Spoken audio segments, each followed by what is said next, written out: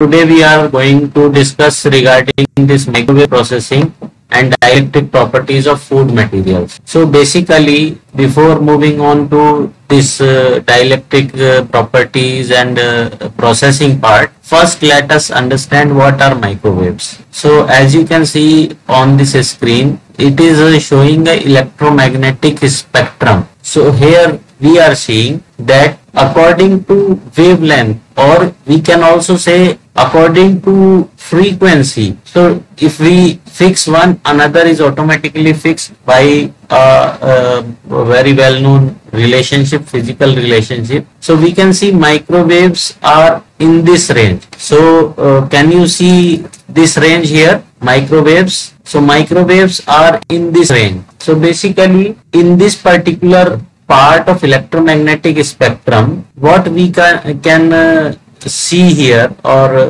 what we can have here, is that basically this is a range. So the range of values for wavelengths which is ranging from 10 centimeter, not 10 centimeter, 1 centimeter to 10 centimeter are coming under the microwave spectrum. So basically this, you can see what is the size of various objects that are corresponding to this particular wavelength, and also you can see that various electromagnetic waves, where can they penetrate and up till which part. So here you are seeing penetrates Earth atmosphere. Wherever you are seeing Y, that means that particular part of electromagnetic spectrum can penetrate Earth's atmosphere. That means if there is some radiation, electromagnetic radiation in that particular wavelength range, then it can reach from Earth's surface to space and vice versa. So it can penetrate the Earth atmosphere, and wherever you are seeing this N means for no,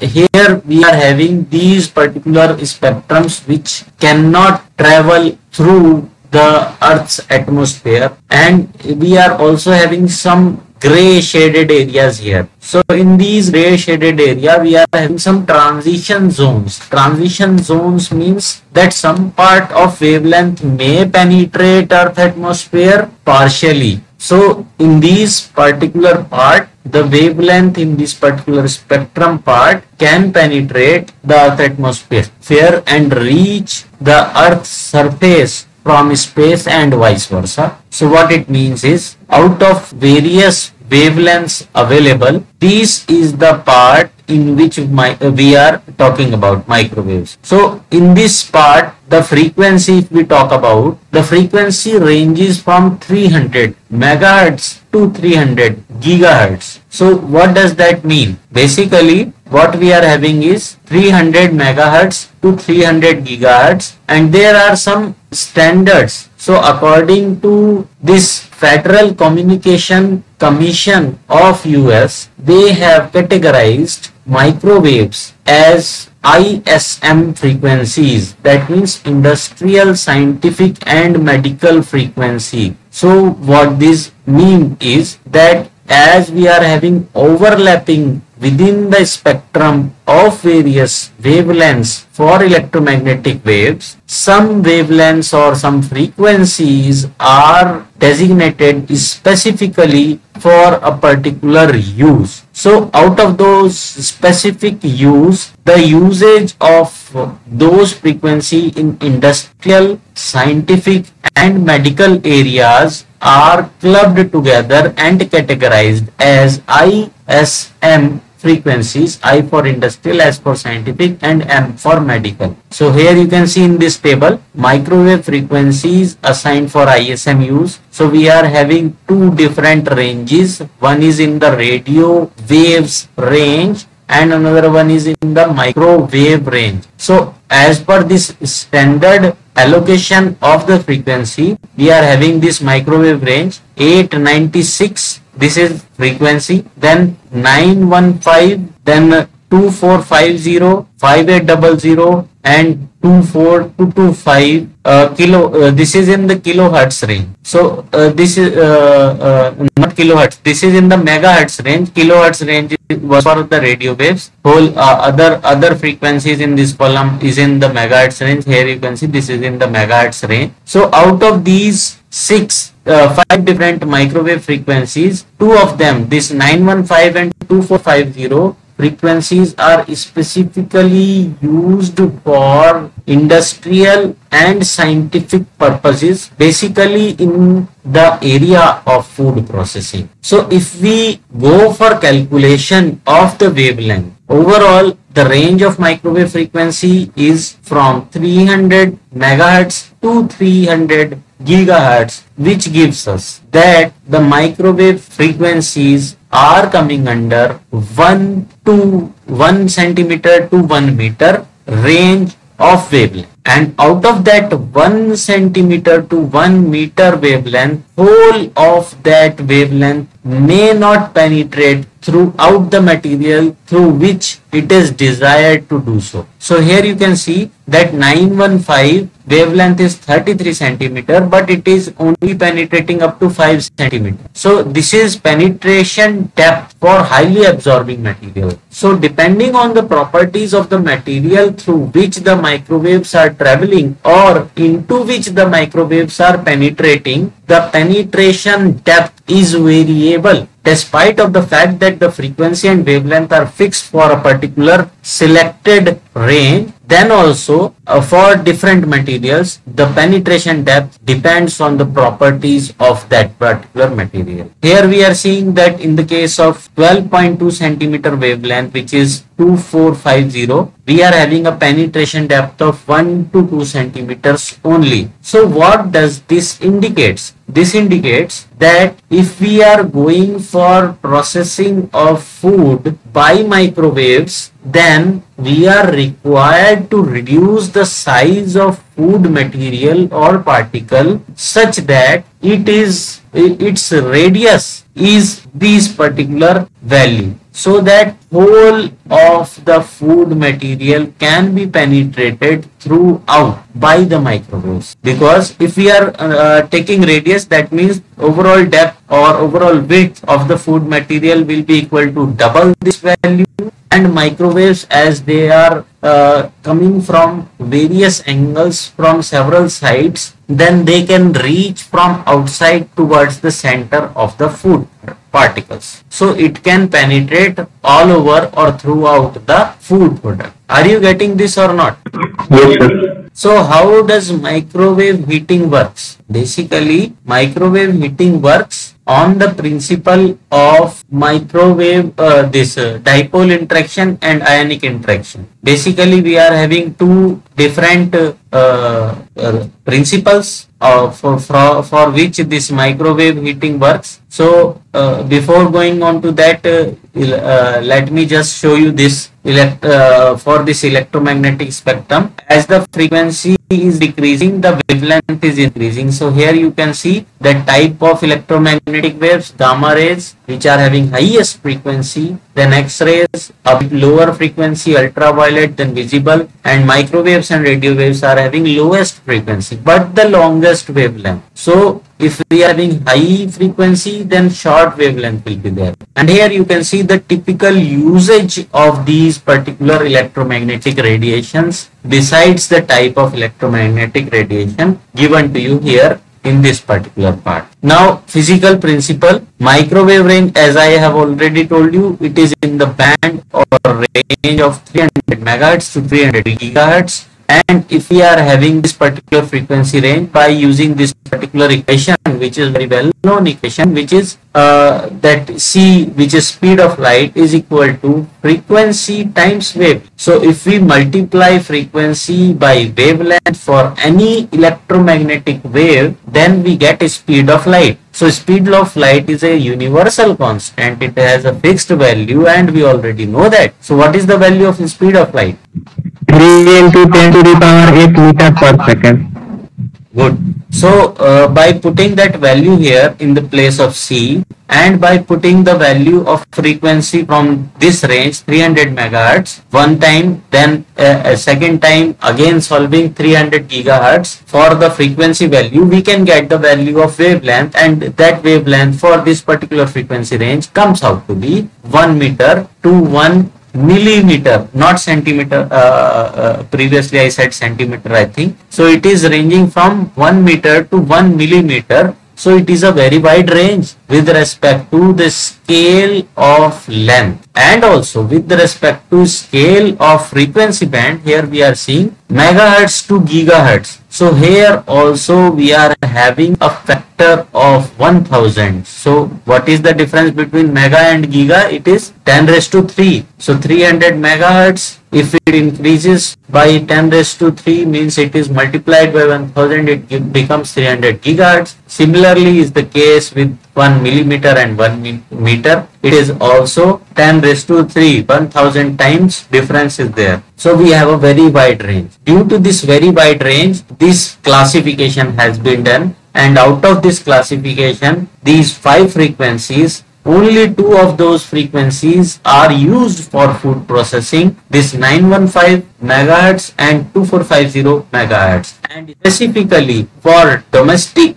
microwave ovens or domestic purposes, the frequency range used is 2450 megahertz, and for industrial purposes it is 915 megahertz. And why is it so? Is because in the case of food processing for domestic purpose, the scale of processing is less. We process very small quantities of food at home for cooking purposes, for eating purposes and all, with respect to, if we compare it with the industrial production. So what it means here, you can see the penetration depth of this higher frequency is less, and for lower frequency is more. So we can process large chunks of food by using this lower frequency. We are having high penetration depth, and small size or chunks of food by using larger frequency. Are you getting this thing here?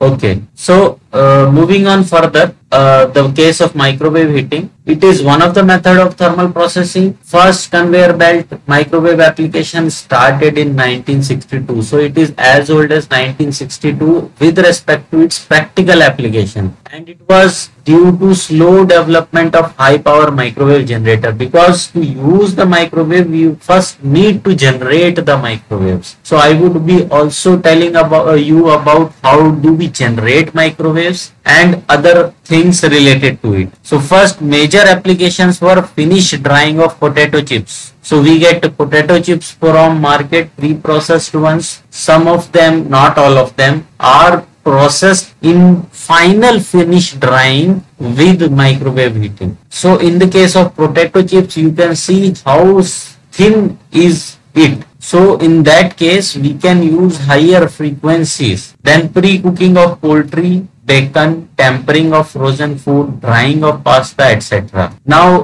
coming on to the properties of this, as these microwaves are also electromagnetic radiations just like light, they have similar properties to visible light. Are you getting this? Microwaves are electromagnetic radiations. Electromagnetic, they comes under electromagnetic spectrum just like light. So they are having similar properties to light. And what are those properties which we know about light? Is that it can be focused into beams. So what it means with respect to microwaves is that just like we can manufacture or we can create torches out of light, we can also create torches out of microwaves that can be used as weapons. So we can focus microwaves at some part, so that part can become tremendously hot and can be dangerous to the part on which it has been focused. So depending on its use,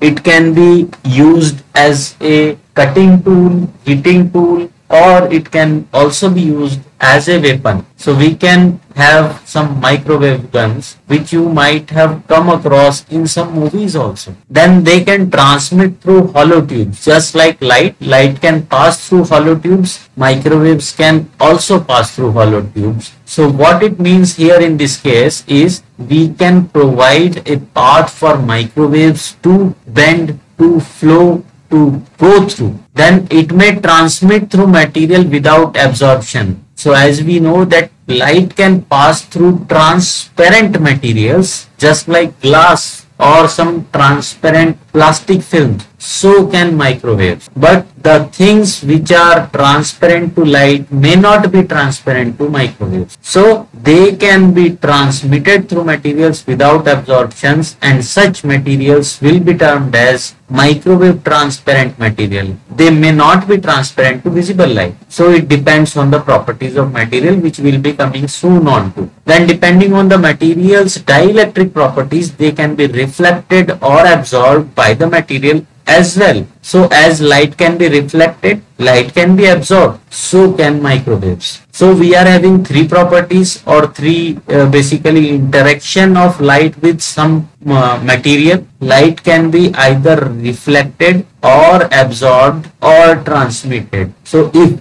light is falling on something, then it has to do at least one of these three things or a combination of all three. Some part can be reflected, some part can be absorbed, some part can be just transmitted through. Same is the case with microwaves. So it depends upon the properties of the material, because microwaves, when we are focusing or when we are just letting the microwaves fall on something, the microwave properties are already fixed. So what it depends is on the properties of the material onto which the microwaves are falling. So glass, ceramics, thermoplastics, these are three kind of material which allow microwaves to pass through with little or no absorption. So as we know that glass is transparent to light, but ceramics and thermoplastics are not. But still they are transparent to microwaves. That is why we can use the utensils made out of ceramics and thermoplastics in microwave oven, and still we can still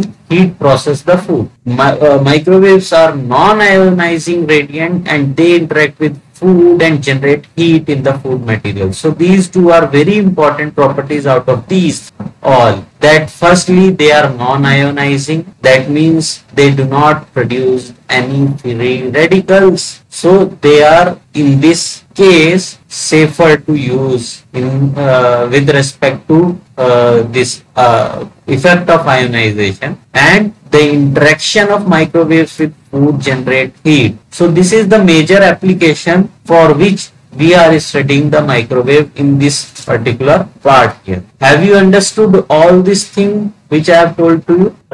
Yes, sir. Yes, sir. Okay, now coming on to the principles. So they are produced by interaction of field due to electric charge and magnetic field. As we know, they are electromagnetic waves. So they are to be produced by both electric and magnetic field interaction combined. So how to produce microwave? We can produce microwave just like we can produce radio waves. We can produce any electromagnetic wave. So they are produced as a result of interaction of two fields, electric field and magnetic field. Both these two fields are required to oscillate at same frequency and at 90 degrees or perpendicular to each other to generate this kind of electromagnetic radiations. Is this clear? Yes, sir.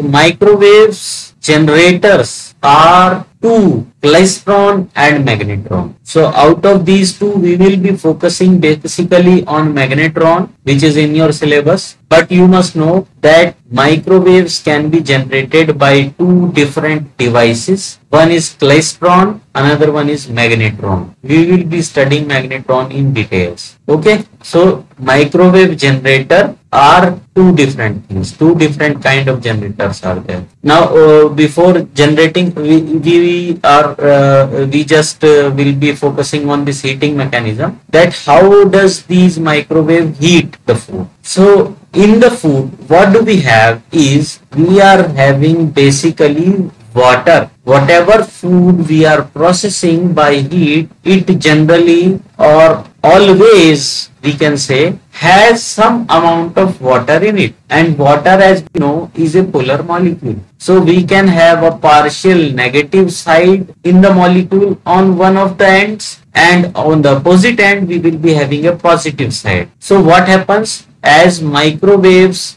are producing oscillating electrical field in the food matrix, so when we are having negative and positive in this direction, dipole will be trying to align itself in the direction of this electrical field. So this plus side will try to rotate in this arrow direction, minus side will be trying to rotate in this arrow direction, and as soon as it is rotating, it starts rotating, it is just reaching the alignment. At the same time, this field reverses, because the microwaves are, as we have already discussed up till here, changing their direction of field at the rate of 2450 megahertz, which means it is changing the polarity of electrical field at the rate of 2.45 billion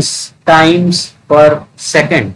So it is a very great speed, very tremendous speed at which the polarity of field changes. And as in the case of food matrix, we are not just having water, we are having other components also. Even if we are having 100% water, then also all the water molecules will not be in the same alignment state. Otherwise, it will not be having a neutral sides all side. Because if all the molecules align in one direction, then one of the side will be negative, another side will be positive. It can be used as a capacitor or a battery, but it doesn't happen because all the water molecules never align. So as these molecules are aligning at this rate, 2.45 billion times, they twist and turn, they collide with each other, they collide with other food particles, other components which are maybe organic, inorganic, polar, non-polar, ionic,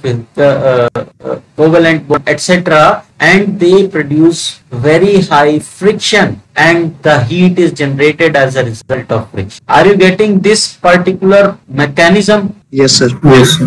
So heat is generated by alignment of dipolar molecules. So not only water is the dipolar molecule, we are having several other molecules in our food which are polar, and all the polar molecules will interact with the electric field of microwaves. So absorption of microwave energy by water molecule, this is the first thing that is generating heat. But in the food matrix, we also have some ionic compounds like salt. Common salt, NaCl, we are having Na plus and Cl minus. So as we are having aqueous media, Na plus and Cl minus can travel independently of each other. They need not to be joined together just like this dipole. So we can have plus part separate from minus part, they can travel independently. So microwaves are producing this electric field similar for both ionic as well as polar compounds, polar molecules, and both those polar and ionic molecules will be trying to align with the electric field. Polar molecules will be only trying to align with the electric field, but ionic molecule, ion, will be attracted towards reverse or inverse polarity side. So suppose this is plus ion, this is minus ion, negative ion and positive ion, then this positive ion will run towards this negative side, this positive ion will run towards this negative side, and negative ion will run towards this positive side. And in this in the path, it will collide with many other molecules and atoms and produce friction again. And before reaching this side, the polarity reverses. So this is how ionic component of food also generate frictional heat. So basically how microwaves are heating, they are heating by friction. Molecules vibrate, they produce friction, and that friction results into heat. So microwaves are not directly heating any food particle as such. So are you getting these both heating mechanisms? Are you getting this? Yes, sir.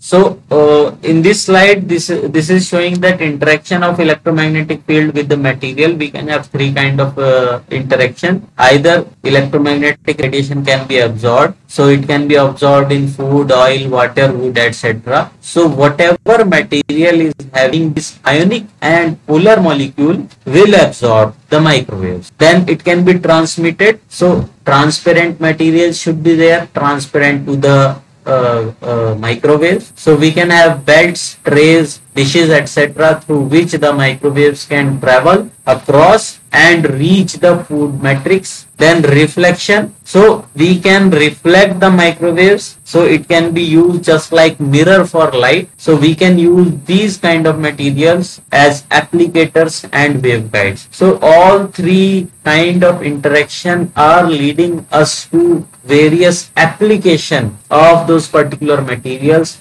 with respect to microwaves. So in the case of absorption, we are having food itself. In the case of transmission, the materials which are capable to transmit microwaves can be used as utensils, trays, dishes, belts, conveyors, etc. And materials which are capable to reflect the microwaves can be used as applicators, that microwaves can be applied through them. They can be used as waveguide, that microwave is being generated at some part, and it is then being reflected again and again and directed towards some other part. Now ionic polarization, that I have told you, dipole also I have told you. Now coming on to this properties. Now what are the dielectric properties of the food which are taking role or taking care of this microwave interaction? Basically, electrical properties of materials being heated, they are known as dielectric properties, and those dielectric properties, they are relative dielectric constant, which is referred to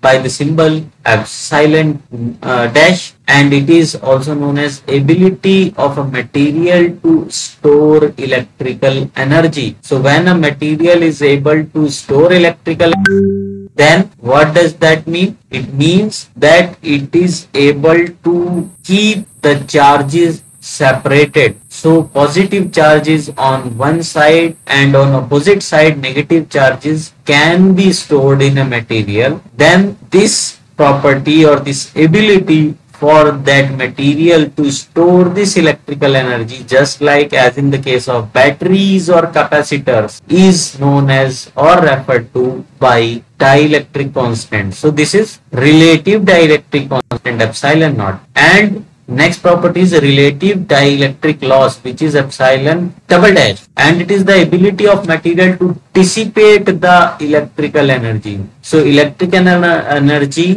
while getting stored or transmitted or absorbed or reflected, not in the especially in the case of reflection, but in the case of transmission and absorption, the electrical energy can be dissipated. So what do we mean by dissipation of electrical energy? Is conversion of electrical energy into heat energy. So that is loss of electrical energy and gain of heat energy, and that is how electrical energy can be dissipated through the food matrix. And this property or this ability of material is referred to by relative dielectric loss, which is epsilon double dash. So here loss means conversion of electric energy to heat energy, and relative in these two properties relative to free space. So they are not absolute, because these dielectric properties are also there for free space. Free space means a pure vacuum. The conditions in the space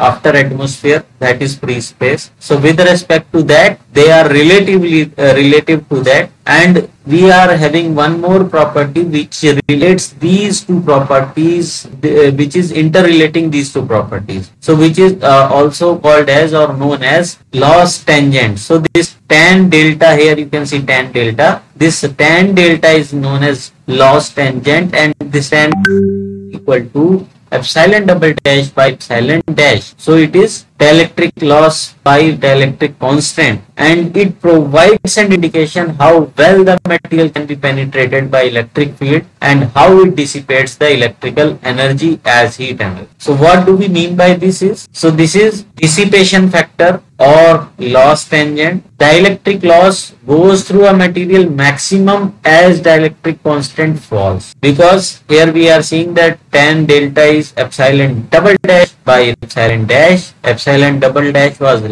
loss factor, and the epsilon dash is the dielectric constant. So when will be the value of this tan delta maximum? It will be maximum when epsilon double dash is maximum and epsilon dash is minimum. So both these conditions are required to happen simultaneously to maximize this tan delta. What is the value, maximum value tan? Can anybody tell? Range of this function, trigonometric function tan, what it ranges it between? 0 to 1. No. Anybody else? Or 0 to infinite. No.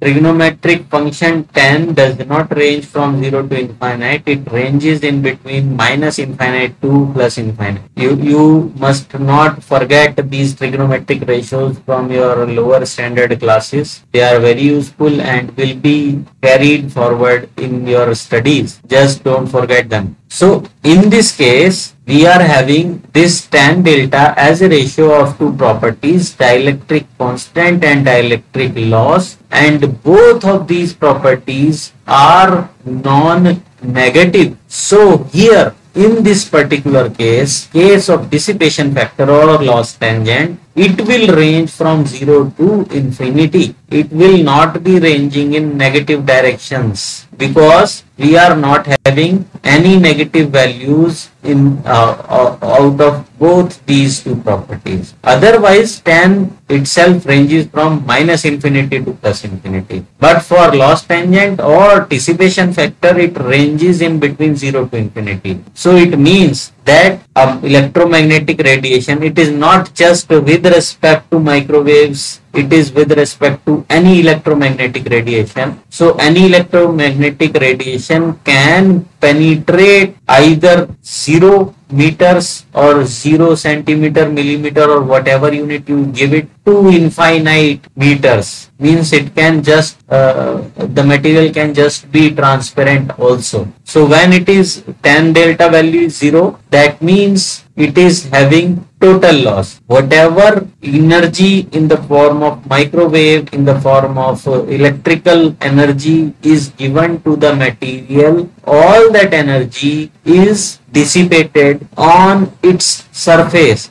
and none of the energy penetrates inside the food matrix or the material. So when tan delta is 0, means dielectric loss is at its highest value, or dielectric constant is at its lowest value, or both at the same time. So it means all the energy is dissipated at the surface, nothing penetrates. And when tan delta is having higher values towards infinite or towards very high values, that means material is practically transparent to the electromagnetic wave being talked about. So when the tan delta value is higher, that means this material can be transparent to the energy or to the electromagnetic radiation being talked about. Now coming on to the conversion of microwave energy into heat energy. So we are having one relationship. So this relationship, you need to remember it. It will be coming as for you to use in numerical examples and exercises which we will be doing in the upcoming classes also. So this is PD, which is power dissipation. In this unit also you need to remember, otherwise there will be some mistakes in the calculation. Watts per centimeter cube. So this is volumetric power dissipation, and it is equal to 55.61 into 10 raised to power minus 14 times E square. This capital E is electrical field strength in this unit, volts per centimeter, into F. F is the frequency, means that frequency of microwaves, then relative dielectric constant, and tan delta. So this is loss tangent. We can also replace this tan delta by epsilon double dash by epsilon dash. So in that case, this E dash tan delta becomes E double dash. So we can use any of those two properties. So if we are required to calculate how much power will be dissipated in the food matrix by using this equation, what we need is, we need the values of these things: this electrical field strength, frequency, relative dielectric constant, and loss tangent. Out of this, relative dielectric constant, loss tangent are the properties of the food which can be referred to from some standard tables, just like steam table and refrigeration charts we are having. Similarly, food properties are also available, and F is the frequency. So as we know that for domestic purpose it is 2450, for industrial it is 915 megahertz. We can convert it into hertz and place it here. So what we are left with is this E in terms of volt per centimeter, which is very difficult to calculate. So once we get the value of E, the value of this electrical field strength in this unit, then we can calculate the power dissipation. So as we cannot get it directly, we need some other equations for calculation how much power can be dissipated in the food. For that, we can apply some other heat transfer equations. So this is one of the heat transfer equation which you are very familiar about. This is Fourier's equation in 3 dimensions. Out of this, only one dimension in this X has been considered. So this is Fourier's equation in 3 dimension. Out of this 3 dimension, Yes. Y and Z has been removed. So here you are seeing dou square T by dou X square, and not dou square T by dou Y square plus dou square T by dou Z square. That has been removed. Why it has been removed is because what we are considering is, we are considering the case that we are having penetration of microwave energy from all sides, from outside towards inside. So when we are using microwave energy to heat process any food, then it is processing the or heating the food from outside towards inside. So microwave heating does not occurs from center of the food from outside towards outside of the food. It is just like the conventional heating process. But the difference between the conventional heating and microwave heating is that as this is a electromagnetic wave, it can be focused or transmitted from any direction, which is unlike the conventional fire. Fire will be heating from the bottom only, and at most from the sides if the flame is high, but not from the top. So microwaves can be directed towards the food from all sides, whole 360 degrees in 3 dimensions. So what we are considering is, we are considering the case of a sphere, and that sphere is being heated from outside towards the center. So only one directional heat transfer is happening. So what was this dou square T by dou X square? It was the double differential of temperature with respect to X, or with respect to the direction of heat flow. This Q was the rate of heat generation. K is the thermal conductivity of the material.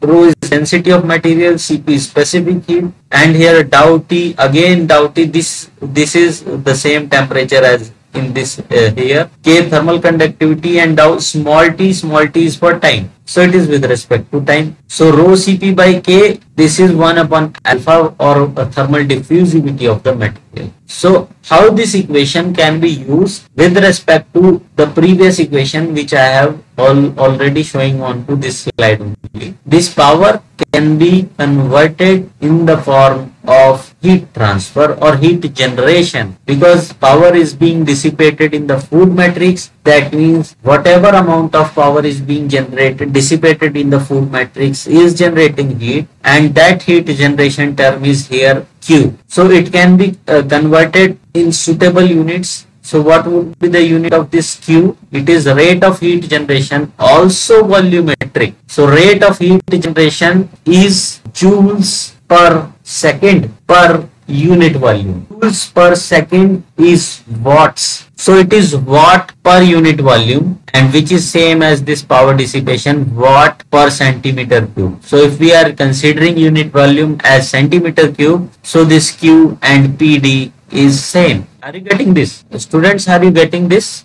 Yes. Okay. Now coming on to the penetration depth of microwave, that how far microwaves can penetrate inside the food matrix. So it can be determined by a relationship which is based on a factor known as attenuation factor, symbolized by this symbol alpha dash, which can be calculated as 2 pi by lambda. Lambda is wavelength. Epsilon dash already known. Under root 1 plus 10 square delta, 10 delta you already know, and this whole is in under root again. Power 1 by 2 means under root. So this is the attenuation factor, and by using this attenuation factor we can calculate this penetration depth as this. So this is the Z is the penetration depth, and here you can see that it is similar to this previous equation. So what is the similarity? That it is inverse of attenuation factor. So 1 by alpha dash is Z. So penetration of electrical field which can be calculated from the attenuation factor is this, that how much depth below the surface of material is it. So Z is that value where the electrical field strength is 1 by E that of electrical field in free space. So what do we mean by this? So this is with respect to this. Here you just see we are having this equation which is with respect to this Lambert law. Lambert law is indicating that whatever incident power is there for any electromagnetic radiation for any material, if we are focusing a electromagnetic radiation onto some material, then how far that electromagnetic radiation's power will penetrate will be given by P by P naught is equals to A raised to power constant, and that constant will be with respect to how do we calculate this penetration depth. So basically here you can see P is incident, P is the power at penetration depth, P naught is the incident power, E is that natural base for natural log E number E, minus 2 alpha dash D. D is the penetration depth. So if we calculate the value at which this power is 1 by E times, so this power is 1 by E times this P naught. So what will it become? It will become that P by P naught will be equal to E raised to power minus 1, because P is 1 by E raised to power minus 1. So E raised to power here it is minus 2 alpha dash D, and here it will be minus 1. So 2 alpha dash D will be equal to 1. So that means D is equal to 1 by 2 alpha. So that 1 by 2 alpha has been used here. So here you can see this is inverse of that alpha, where the field strength is 1 by E, that is the penetration depth, and alpha is calculated as this, which is an attenuation factor. More on this you can just focus on to that notes part which I have shared with you in the form of PDF file. This table is showing some dielectric properties of food materials at this frequency. So epsilon dash and epsilon double dash for various food materials. So here in this table we can see that what thing can absorb microwave more and what thing can let the microwave pass more. So epsilon double dash was loss factor. The value wherever this epsilon double dash is high, here you can see 71, here you can see 25, 23. So this is all with water. So water, as it is a dipolar molecule, and when we are having this ionic substance also included here, 5% NaI, which is sodium iodide, then we are having value very higher. So it means it can lose energy faster. Faster loss of energy means it will be heating faster because it is having more of these molecules which are having this principle, which are generating heat by friction. Here in the case of ice, as all molecules of water are bound together, here the value is very low. So using microwaves, melting ice is very slow. By using fire, it can be very fast because of these properties. Despite of the fact it is also pure water, and pure water, here you are seeing the values are higher. So as compared to this, at 1.5 degrees Celsius, water has 25 value, this epsilon double dash, but at 0 degree, if it is ice, then it is very, very less. So generation of heat will be very slow. So thawing will be very slow. Microwave, by using microwaves, thawing will be very slow.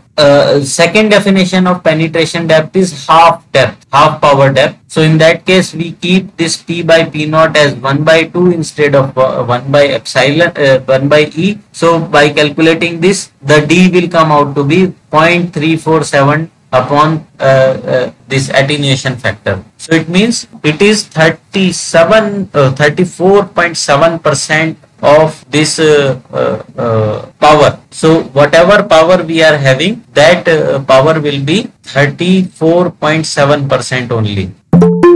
Two values of this thing. Now penetration depth has also been tabulated in this table. You can just go through it. So here you are seeing penetration depth for ice at minus 12 degree. This is 1160. This is in SI units, means this is relatively transparent to microwaves. Penetration depth value is 1160. That means if we are having 1160 meter of ice slab, continuous ice slab, microwave can pass through it. So it is transparent to ice, just like glass is transparent to light. Now coming on to the oven itself. So basically what happens in the microwave oven. So this is a picture of our domestic microwave oven. Basically what parts it has, it is showing in this picture. So we are having this power coming to the power supply unit. So and this from this power supply unit, it is going to this control unit. This control unit is connected to this control panel, which is shown in the front, and as per the sequence selected by the user, the particular sequence will be executed by this control unit. So it will control the power going to this magnetron, and then this magnetron is the generator of microwave, and when this generates microwave, it generates these microwaves and they are directed to go into this waveguide. So waveguide is just like a pipe through which microwaves are transmitted, and then there is a wave stirrer. So here you can see just like a fan or agitator. So there is a stirrer, so it stirs these waves. So whatever waves are going, because whenever these waves are going, they are having a fixed pattern, so they will be focusing onto a specific area or a point in the space where they are going. So to avoid burning of that food particle which is present at that point, and to uniformly distribute the energy of the microwaves throughout the microwave oven cavity for uniform cooking of food, this stirrer is there. So what it does is, it moves, it is just like that fan or agitator. It moves and it reflects the microwaves in several directions throughout the time where when this magnetron is sending the microwave towards the oven cavity. And by doing doing so, there will be uniform distribution of microwave throughout this oven cavity. So this is the cooking oven cavity where we place the food items to be cooked. Then there is a platform which rotates. It is known as turntable. So this is a turntable. Then we are having door and choke. So at this door and choke, what happens? As soon as the door is open, immediately power supply is cut off from the magnetron. Then if it is not done so, then what happens? The microwaves can leave or it can escape this oven cavity and enter towards the user side, and user, without knowing that he is being exposed or he or she is being exposed to microwaves, heating effects of microwaves, any other ill effects of microwave can happen to them, and there would be severe problems, severe damages to the body parts. So to avoid that, as soon as door opens, it cut off the power supply going to the magnetron. So there is an automatic switch that prevents the power going to the magnet. So there is a proximity switch. So are you clear regarding what are the parts? Now we will going towards this working. So basically we are having the heart of microwave, magnetron. What it does is it generates microwave and it is converting the electrical power into electromagnetic waves or microwave. Magnetron also have its own part. So it has an anode block, a cathode filament, permanent magnets and antenna. So basic 4 parts are there. So we are having anode, cathode. Anode is a block, cathode is a filament. Then we are having permanent magnets and an antenna. Antenna will radiate the microwaves. Permanent magnet will create a magnetic field for its working. Now let's see the construction and working of it. So basically this is a top view, cut section top view of a magnetron. So here you are seeing this circular element shown in gray with this tooth protruding towards the center. These tooths or teeth are called as veins. They do not touch each other. They are protruding towards inside from this rim or exterior part towards the center. We are having a cathode filament. So we are having 2 separate blocks. One is cathode, which is just like a cylinder, and an anode, which is like a hollow cylinder with these parts which are shown in gray left out. Suppose we are having a solid cylinder which is bored with this diameter. So we are having a pipeline, a thick pipeline. In the thickness, wall thickness of pipeline, we are again removing these white spaces. So whatever white spaces, here you can see resonant cavity. So we are having many resonant cavities. So this much part is also removed. So what happens? We are having this finned kind of arrangement with internal fins. So it is known as anode block, and these fins or tooths will be called as vein. As this is anode and cathode, that means we are required or we are going to apply direct current, so that we are having polarity. So cathode and anode. So cathode is negative charge, anode is positive charge. So here you can see this in highlighted text. 3000 to 4000 volt DC is applied to anode. So in that power supply, what is done? There is a high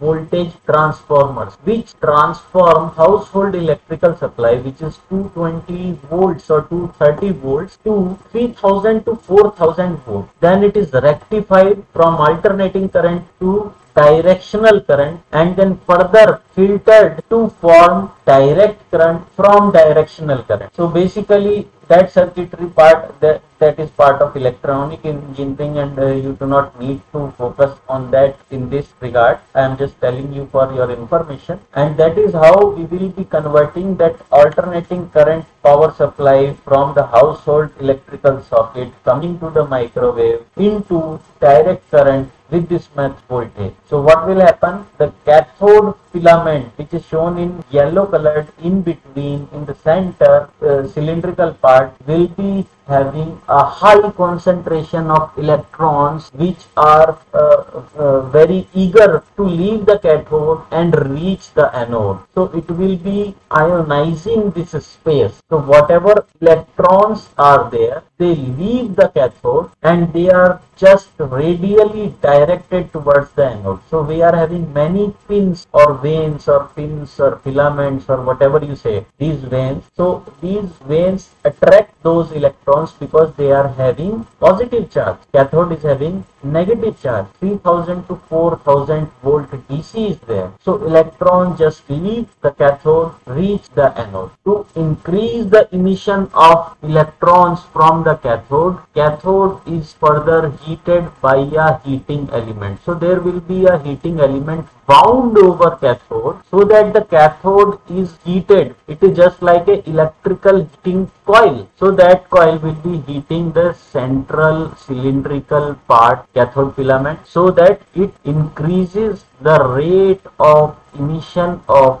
electrons. So when those electrons leave the cathode, reach the anode, they reach in radial direction, straight line in the radius part. But when they do so, what happens? We are having a electrical connection circuit complete. So here in this case, this is a side view, cut section side view. This is those anode block fins or veins, and we are having this cathode filament shown in between, and there is a antenna going into waveguide. And here this two blue part, these are permanent magnet. So this permanent magnet, what they do is they create a permanent magnetic field into this cavities formed by these anode blocks. So in this resonant cavity shown to you here, a magnetic field is created. So what happens as soon as electron leave the cathode to reach the anode, they are in a permanent magnetic field. And as we know that moving charges in the permanent magnetic field experience a force. Due to that force, those electrons cannot reach anode directly. They spiral around. They are twisted. They are directed in a circular path. So a very closely coiled spiral path is created for electron to reach the anode. And when they reach anode, they neutralize that charge, or if they are in higher concentration, they even produce negative charge at alternating fins or filament. You just see that part here. So this is the cathode. This is the direction in which the electrons will be there, and it is biased to a high negative voltage. Then in this, if there is no magnetic field present, then they will be reaching in this direction. Now you see in this diagram what happens. There will be a electron cloud or swarm of electrons shown in this red dots. So they will be attracted to this positively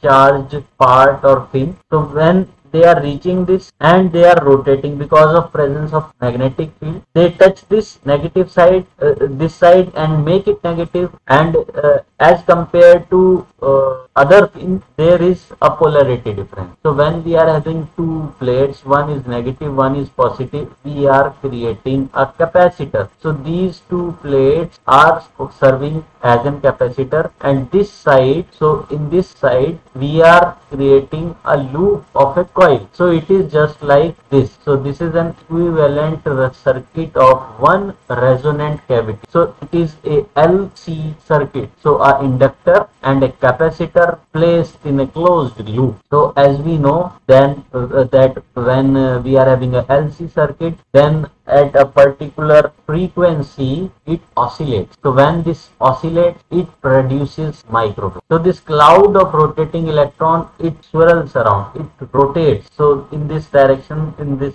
circular direction, this space charge wheel, it rotates. So this rotating pattern will be creating this alternating positive and negative plates. So these positive negative plates will be forming a capacitor. Rest of the part of anode cavity will be producing inductor, one coil, one single loop inductor, and this combination of a capacitor and inductor in a closed loop will act as a resonating circuit, and that resonating circuit, this cavity, will produce electromagnetic waves called as microwaves because of their frequency of resonance. Okay, so in this diagram also you can see that this is how this cathode and anode are placed. This magnetic field is there, and north pole and south pole are facing each other. Above magnet, north pole is at this bottom side. Downward magnet, south pole is on top side, so that we are having a magnetic field from top to down direction. Due to this, electrons feels a force and they are forced to circle around this cavity in this central part, and as soon as they reach one of the pin, one of the end, they make it more negatively charged than adjacent pin, and hence they produce a capacitor and inductor circuit. Okay,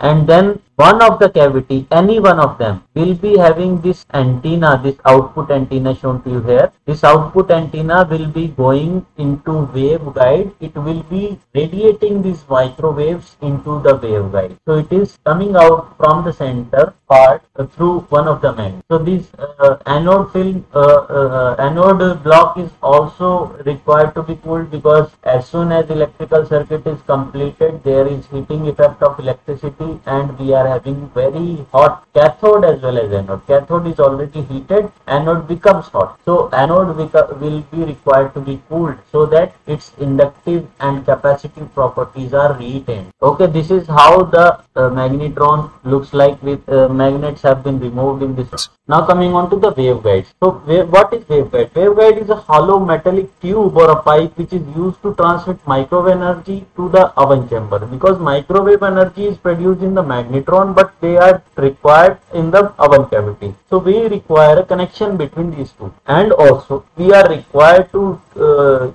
do this connection in a manner so that the microwave energy can transmit from magnetron antenna to the oven cavity. So we are required to divert or direct those microwaves. So what we can do for that is, we can have various cross section. It can be rectangular, circular or elliptical. It can be rigid or flexible, and they are required to have very low loss. Low loss means that dielectric properties which we studied about. So how they work? So you just see that a ray can be reflected, and due to multiple reflection, this is how it can be directed through the waveguide to one place from another place. So this diagram is showing how various cross sections can be there. Now coming on to the wave stirrer. So in the first diagram I showed to you that stirrer. So this rotating fan or stirrer kind of thing. So what it do is, it reflects those microwaves haphazardly throughout the oven cavity, and due to that reflections, the microwave energy is not concentrated onto some particular point, or they are not focused into some particular point, and hence they are uniformly distributed throughout the space. So this is regarding this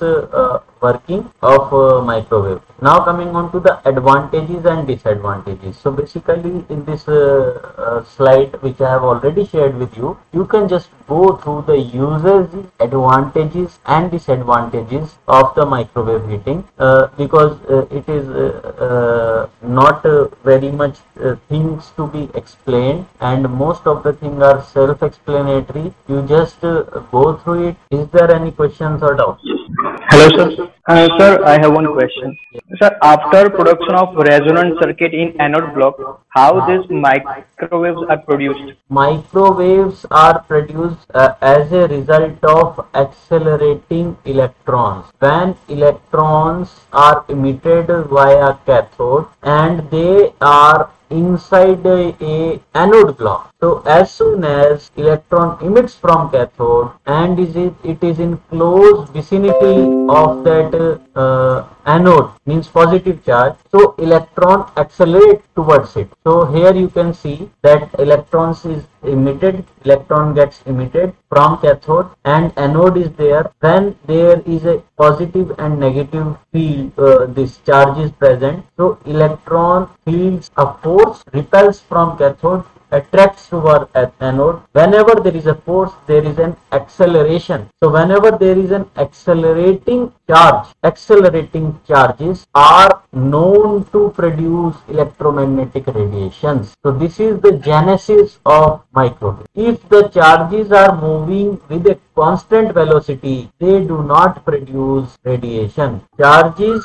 moving and accelerating. So while movement, they are required to accelerate. In both sides, whether they are accelerating or decelerating, they are required to change their velocity continuously. If they are not changing velocity, they cannot produce electromagnetic radiation. And why they are producing microwaves only is because of the frequency, resonating frequency of that resonant cavity. Okay, so that frequency comes in the range of that particular range of microwave. So 300 megahertz to 300 gigahertz की range में जो frequency अगर LC oscillations की होंगी, तो जो radiation आएगी वो माइक्रोवेव रेंज में ही है. तो एलसी ऑसिलेशन जो है उसको इस तरह डिजाइन किया जाता है that value of L and value of C are such that frequency comes in this range 2450. So let me go to this particular part here. So suppose there is a condition or case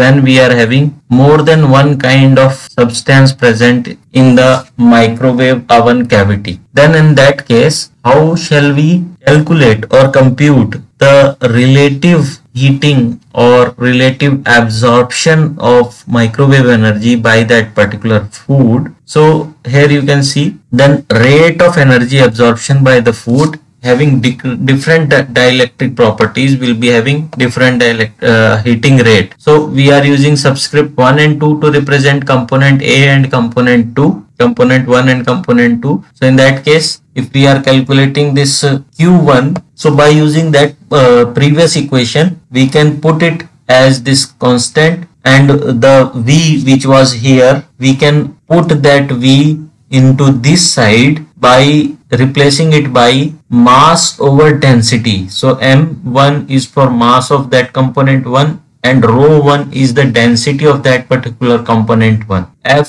frequency, this is a radiation property, not food property, so it would not be having any subscript or superscript. Similarly for E, which is electric field strength, then this epsilon double dash, which is dielectric loss or loss factor, it will be having different values for different components of food. So that is why it will be epsilon 1 double dash for component 1 and epsilon 2 double dash for component. And whatever is the overall power input to the microwave would be, some part would be absorbed by component 1 which is Q1, another part would be absorbed by component 2 which is Q2. Overall power will be P is equal to Q1 plus Q2. So we are using a binary system. So in that case, what will happen is, if we are combining these two, then we can see that P is equals to Q1 plus Q2. So here these components which were different will be added, everything else is common and can be brought out of this bracket. So to calculate the relative heat transfer rate, Q1 by P, which is out of total power, how much is the Q1? We can divide these two equations, these two relationship. One is this relationship, another one is that previous one with respect to Q1. So what is the difference which we are having is, you can see this is equal to this particular expression. And also we know that this Q1, which is the energy absorbed by component 1, will be heating it. So as we are talking about microwave heating, so when the component is being heated, its temperature is rising, then we can use the equation of heat transfer, which is Q is equal to mCp delta T, and as this Q was the rate of heat transfer, so we will also require to keep it as per unit time as well. So Q1 is equal to M1 Cp1 dt1 over this dt. So capital T1 is for temperature difference which component 1 has observed, and this small t or dt is within what small amount of time we are calculating this. So this Q1 will be equal to this. So if we put the value of Q1 from previous equation into this equation, then we can calculate this particular component out of it, which is dt1 over d small t, which computes out to be this particular expression. So what we are seeing here is we are able to calculate rate of change of temperature of component 1 with respect to time as this expression. Similarly, we can also have a derivation for rate of change of temperature with respect to time for component 2, and we are having this particular expression. In both of these, you can see that the parts within these brackets are same for both these expression. So if we divide these expression with one another, so this equation divided by this equation, we can have a relative rate of heating which can be given by this expression here. So what we are seeing here is that the rate of change of temperature of component 1 with respect to rate of change of temperature of component 2 means which of the component will heat faster out of the two components. Suppose one component is salt, another component is fat, then whether fat will heat faster or salt will heat faster. So what are the properties which are affecting this thing is the density, this dielectric loss, and specific heat. And what is the relationship? Here you can see if dt1 is on the top or numerator, then we are having rho1 at the denominator. Same for cp1 at the denominator, but epsilon 1 is at the numerator, means the rate of heating would be high if loss factor is high, and it would be low if density and specific heats are high. So if specific heat is high, that means it requires more energy to change the temperature. So that is why if specific heat is high, the rate of change of temperature would be low. It is inversely proportional to specific heat. And for density, if density is high, then it will also need more time to increase in temperature. So that is why also with respect to density, it is having an inverse relationship. And for loss factor was the property which is related to conversion of microwave energy into heat energy. So if loss factor is high, that means the microwave energy can be quickly converted into heat energy, and when it can be quickly done, that means the temperature rise will be quicker or higher. So that is why it is having a direct proportionality. Now focusing on to one of the numerical exercise here. So this is a solved numerical. The dielectric constant of beef at 23 degrees Celsius and 2450 megahertz. So what we are having is we are having a fixed temperature and a fixed microwave frequency already given to you, and at those two fixed values of temperature and frequency, then we are having the value of dielectric constant, which is epsilon dash, not a double dash, and loss tangent is 0.2. What was loss tangent? It was the ratio of, so it is epsilon double dash divided by epsilon dash. So that means when you are having value of this dielectric constant, which is epsilon, you are having it as 28 and the ratio as 0.2. So you can have the value of epsilon double dash also already given by this particular data. Then density is given as 1004 kg per meter cube, and specific heat is 3250 joules per kg K. Now what is required to be done? Potato at 23 degrees Celsius with 2450 megahertz has dielectric constant of 38. Now we are having different material. Previously those were the properties for beef. Now we are given the properties of potatoes at same temperature and frequency. Now we are having different values, and two also other properties, which is density and specific heats, are also given. Now this question has two parts. So which is first part is regarding a microwave oven has rated output of 600 watts. So what you are given here is this P power has been given, and this power is rated. So it is not the power which is actual, but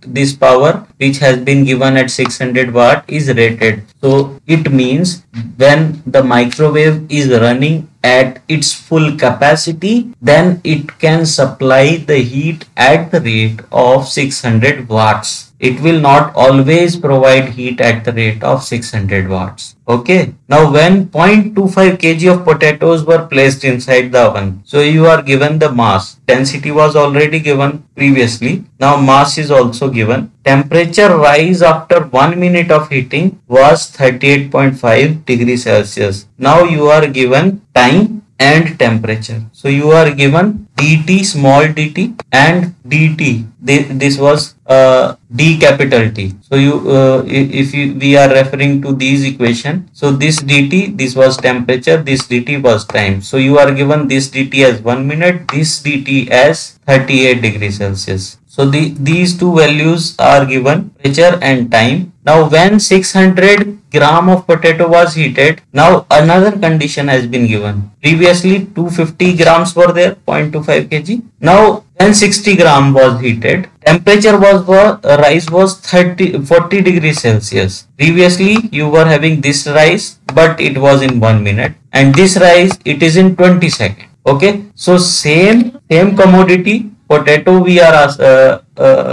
considering. In both cases the mass is different and this rate of heat transfer is also different. Now what you are required to do is calculate average power output and mass of potato that must be present such that power output is limiting the rate of power absorption rather than capacity of material to absorb microwave energy. So what we mean by this particular sentence? So we must first understand this, then we will be going for its attempt. So there are two things. Microwave oven has microwave generator, which is magnetron. Magnetron has its own capacity to generate microwave energy. That energy is rated at 600 watts. Okay, so microwaves are generated so that they can supply heat energy at this particular rate. But as we are providing this heat energy not in the form of heat energy directly, but in the form of microwave energy, which is required to be converted into heat energy by absorption into the food matrix. So the properties, the electric properties of food, which are responsible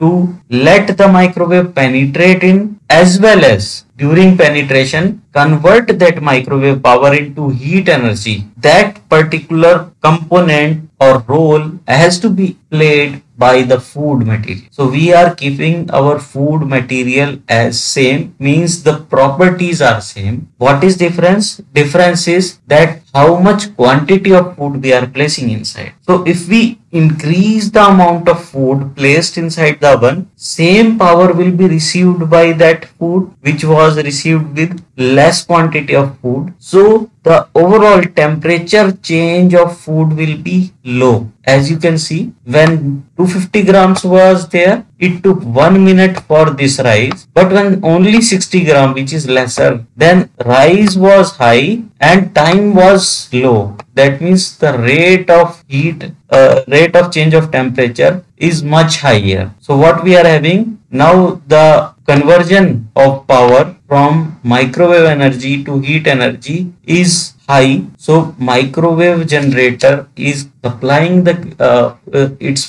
at its highest possible capacity, and when we are placing less food, it is taking that higher amount of energy, converting it to heat energy and heated faster. Now what we are required to calculate is, we are required to calculate the average power output of oven and mass of potatoes. So we are having two different things to be calculated. First is average power output of the oven, means we are having this first condition. Second condition, what we will be doing is, we will be calculating how much power this condition is indicating that microwave oven is able to transfer. How much power is this condition indicating? So microwave is taking 600 watts of electrical energy, but only some power out of 600 watt is it able to transfer into the food matrix. In this case, a different amount of power taking the same 600 watt energy from the electrical socket. Okay, so this is the input power. output power is required to be calculated 2 times and take an average for this thing. One more thing, mass of potatoes that must be present such that power output of oven is limiting the rate of power absorption rather than capacity of material or to absorb microwave energy. So basically we are having two different things, two separate things for microwave energy to be transferred from microwave energy to heat energy. First thing is how much quantity of material we are taking into the oven cavity. If more quantity is there, then more and more amount of heat, more and more amount of microwave energy can be absorbed. Second thing, we can also have better dielectric properties of the food matrix placed inside. If conducive environment is there, then we will be having higher absorption of microwave energy despite of putting a smaller quantity inside. So what we are required to calculate in this case is we are required to calculate only mass of potato. And what is the condition in which we are required to do this is that whatever mass of potatoes we are putting inside, that must not be limiting the amount of power it can be that can be absorbed, but the capacity of material to absorb microwave energy is the limiting factor. So just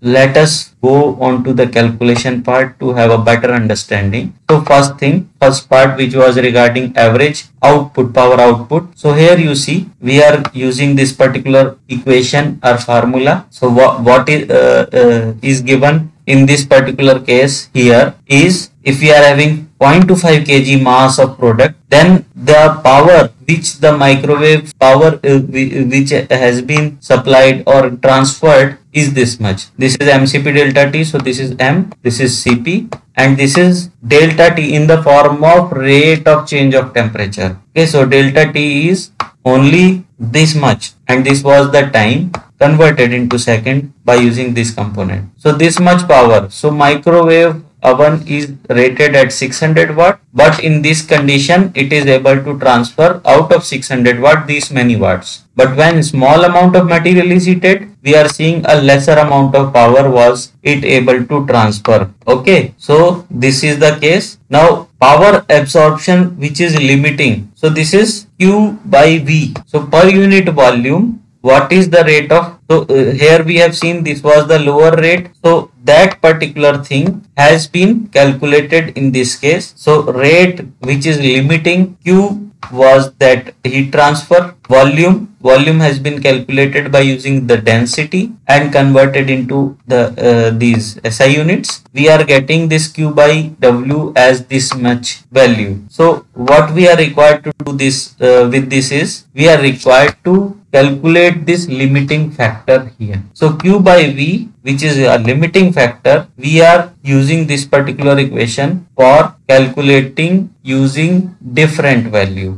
So our different value, so this is power over volume. So volume is density over mass, as density was not given in the SI units, and we are required to calculate this in watt per centimeter cube. So to convert into per centimeter cube, this is the factor. So this is the same thing as this. And now what we were asked was, we were asked mass. So we are rearranging this equation. So M here and Q by V limiting at the denominator this side, and now putting the higher power value in this particular equation. So this Q by V limiting was calculated by using that smaller power absorption rate. So that has been placed here, higher power rate placed here. Now we are getting this thing. So what it means is, it means this 0.08 kg it has came. So what it means is this is 80 grams. So if we are having 80 grams of potatoes, more than 80 grams of potatoes if we are placing, then it will be heated more. If we are placing less than 80 grams of potatoes, the amount of microwave energy that can be transferred from microwave oven to the food will decrease. So that was why